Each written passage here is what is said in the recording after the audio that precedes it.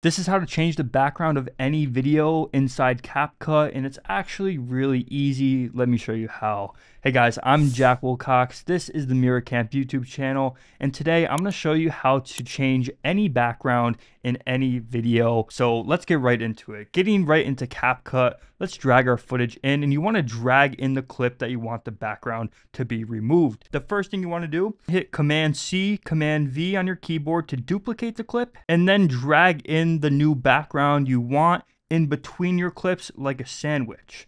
Now what you'll do is select the top clip, go to the right panel, go to Remove BG, hit Auto Removal, and just like that, you might have to wait for a second, but in our case, it removed it right away. And you can see the cropping here is a bit off, so we'll go hit our middle layer, the new background layer, and just scale it up so it takes up the full frame. And now you can see it's perfectly keyed out, just like that. Pretty impressive, right? It's actually crazy how good of a background removal tool CapCut has. One thing to note is that the clearer your subject is differentiated from your background, the easier it will be for CapCut to key out.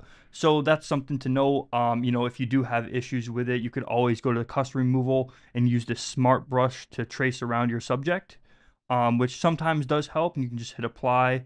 Oh no, if you see here, it's not keyed out great. So you'd want to come to the smart eraser and just dial it in a bit more, hit apply, and that should do the trick.